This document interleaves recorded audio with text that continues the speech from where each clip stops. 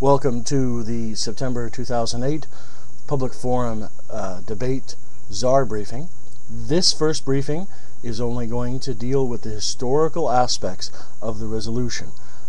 Overviews and political commentary and analysis of the resolution will be held off until the next briefing, which should be out shortly.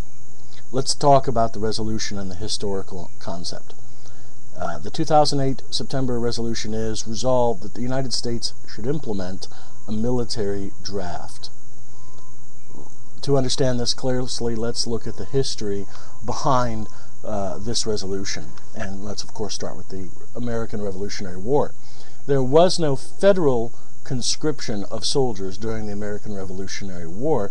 However, there was a state conscription of soldiers in each individual militia.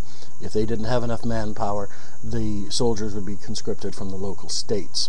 This ended, obviously, with the end of the Revolutionary War and the reduction of the American military. The American military model has always been a small, professional corps of elites trained at West Point, Annapolis, now the Air Force Academy, who would then be the backbone or the spine of the military, and in times of crisis, those ranks would swell in the enlisted soldiers, and they would be trained by long-time non-commissioned officers or by officers. Those would be the structure of it. And that's really worked ever since. But the draft has been used to swell the numbers when necessary. There was no federal draft in the War of 1812. However, in the Civil War, both Abraham Lincoln instituted in 1863 and Jefferson Davis in 1862 a military draft, which was highly unpopular. The New York riots, as found in the movie Gangs of New York, would be a prime place to look to get a historical perspective. But even though there was such resistance, only 2% of the draftees of the soldiers who served in the Civil War were draftees. 6% were what were called paid substitutes. If you were wealthy enough, you could pay the money to the federal government, and someone else would take your slot. Very important concept that we'll talk about in the next briefing on the philosophy behind the military draft.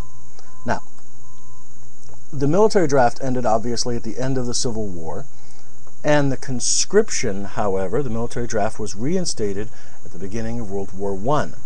There were massive protests against the military draft from socialists, communists, and blacks, because the poor seemed to have a disproportionate representation. More on that in the next briefing.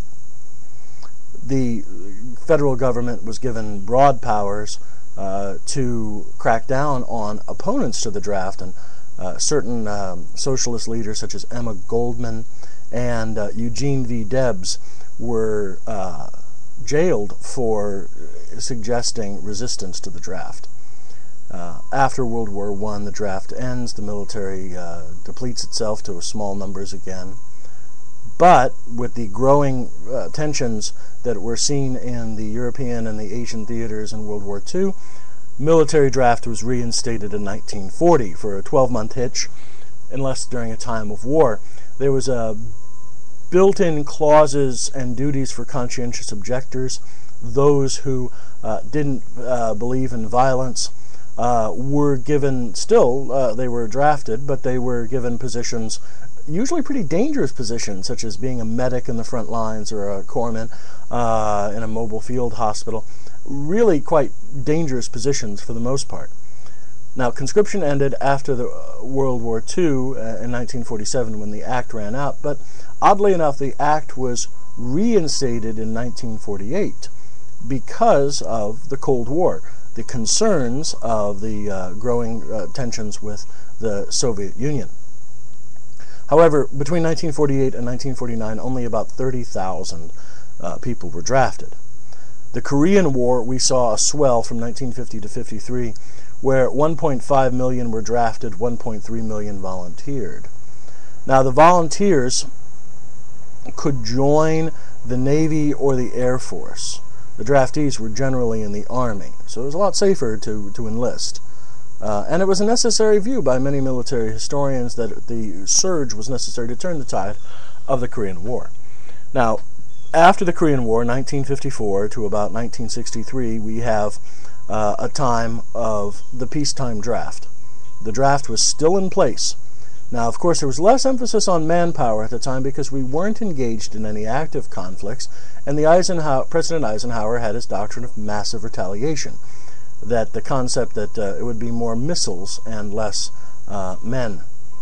However, the draft still existed, and as the head of the draft board, who oddly enough was the head of the draft board from 1940 to 1968,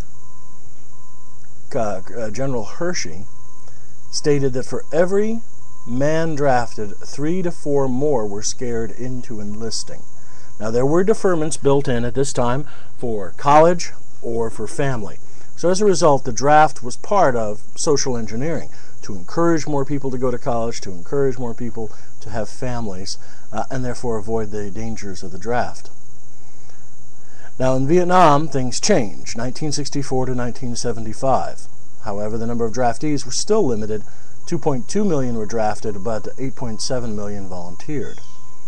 There was a huge glut of baby boomers, those who were born after World War II, who were coming of military age at this time. So we had a huge population that were really eligible for military service. Now, Vietnam was, of course, an unpopular war, very similar to today's war. The affluent went to college. They got deferments.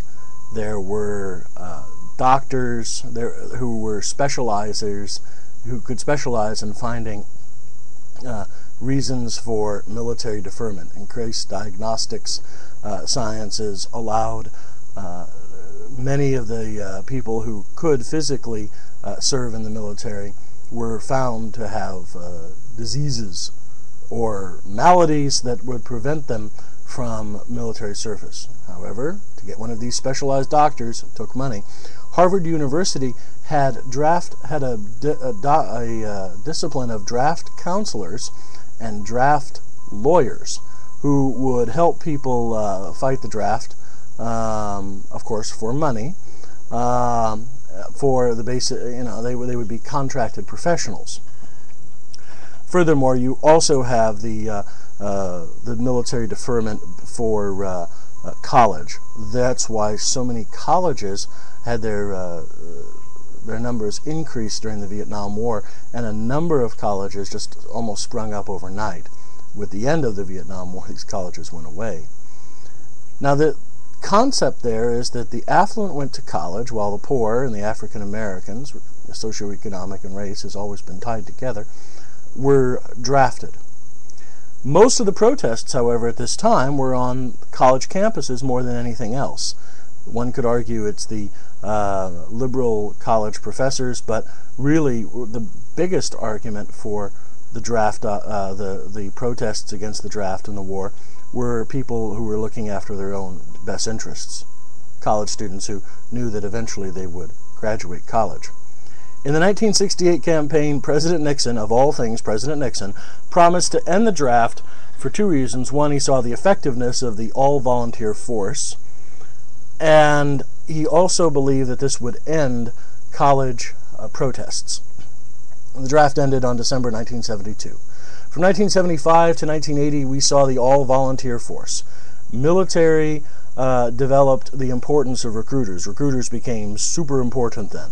And incentives were created.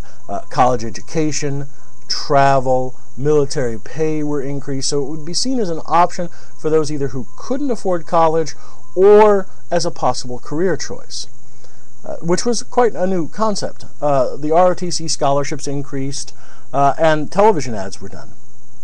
The Selective Service Act in 1980 made it necessary for everyone to serve to sign up for selective service who was 18 or older.